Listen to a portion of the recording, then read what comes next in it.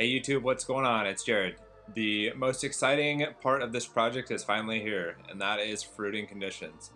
So the lion's mane, we already went through grain spawn, we did a spawn to spawn transfer, we built the fruiting block, we've been letting the fruiting block sit and colonize, and now, believe it or not, it's making some fruits. So all this hard work is finally paying off.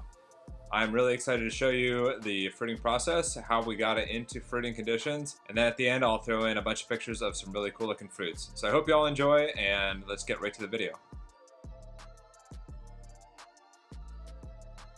If you haven't watched how I made the grain spawn or how I made the fruiting block for this lion's mane project, go back and check those videos out. And it's actually kind of fun to watch the lion's mane colonized grain spawn. It colonizes a lot differently than other species. By day 6, you can see the fruiting block is colonizing quite nicely. Hey, what's up? So the lion's mane is starting to fruit. Today's the 31st, and on the 23rd I put the lion's mane onto the fruiting block. So it's been just over a week, and I'm already getting fruits on it. So it's not fully colonized.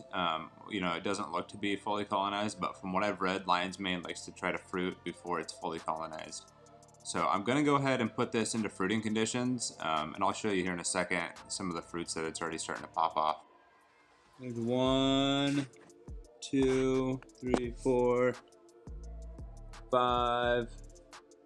It's basically like the entire thing is turning into fruits. So I'll give you a quick look around everything. This doesn't look fully colonized to me, but it's fruiting, so sorry, it's not the best shot with the glare from the light there, but yeah, I don't know, guys. I think it's ready to go into a tub and fruit. Let's get this thing growing some fruits, huh? Not many materials are needed to get this into fruiting conditions, so we're just going to have a scalpel and some tape. I started by cutting a small hole in the top of the bag and pushing all the air out of it, and then folding the bag down around the block, and I try to fold it pretty tightly. This is to try to promote the fruit to grow outside the bag and not inside the bag. I'm using micropore tape here, and honestly, I wouldn't use this again. It doesn't stick very well, especially when it gets moist. It seems like it sticks fine. After about a day in the fruiting chamber, it ended up just falling off. So if we go back to the principles of what is going to cause fruiting, a reduction in CO2 and an increase in fresh air are kind of the big things that we're looking for here. So by expelling all the CO2 out of the bag and then putting the block in the fruiting chamber, we're going to expose it to fresh air. And then we're going to also try to maintain humidity inside the fruiting chamber, which is going to be another one of those things that we're looking for to establish fruits. So I'm using a monotub for this, and honestly there's probably a lot better ways to do it, but I don't have any better ways right now. So we're just going to use a monotub, and I'm covering each hole with a single layer of micropore tape.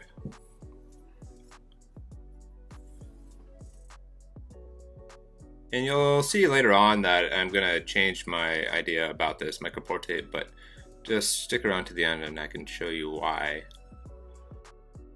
You guys, if you haven't bought a scalpel yet, it's actually a pretty good investment. I've been using this scalpel quite a bit. One thing you're going to need with the scalpel is a little pair of pliers to put the blades on and take them off. I didn't know that at the time, and so I'm just using some big, crappy, clunky pliers that I got out in the shop.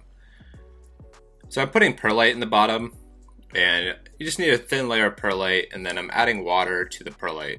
Pearlite's going to soak up the water, and then it's going to help maintain humidity inside the monotub.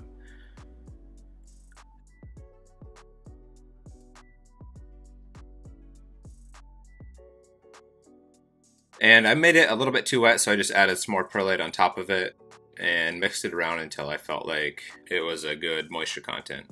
I don't have an exact number here for your ratio of water to perlite. Just go until you don't have pooling water, but you also want it to be pretty moist. Essentially we're going to field capacity with the perlite. If we were to pick up a handful, we don't want it to be raining water off.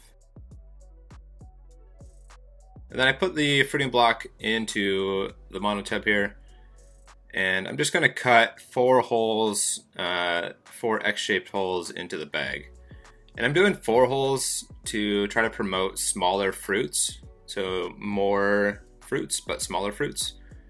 And I don't know if this is going to produce more fruit overall, like a larger mass of fruits, but that's my idea, and we'll see if it works. So here we are 3 days after I cut the holes in the bag and put it into fruiting conditions, and you can see the fruits are turning out quite nicely. They're still pretty small, but they look pretty good. The one thing is I noticed, and it's not as obvious on camera, but with my naked eye, I noticed that the fruits are slightly yellow, which is indicative of maybe too much fresh air.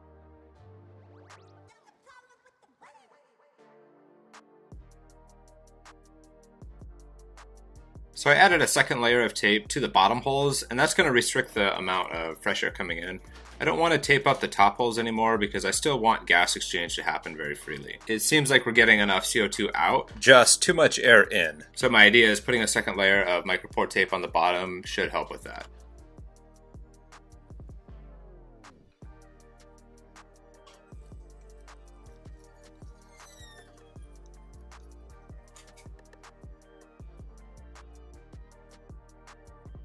Alright, so a few hours later, you can see that the moisture is starting to build up inside the container. Before, the walls were completely clean, and that seemed to tell me that there was too much fresh air and moisture was not being maintained inside the monotub. Alright, I hope you guys liked the video, and stay tuned for the last video. So I'm going to do one more video on harvesting the fruit, and then I will publish a start to finish, and I'm going to try to do it in under 10 minutes. So stay tuned for those two things. Alright guys, much love. See you around next time. Thanks for watching. Bye.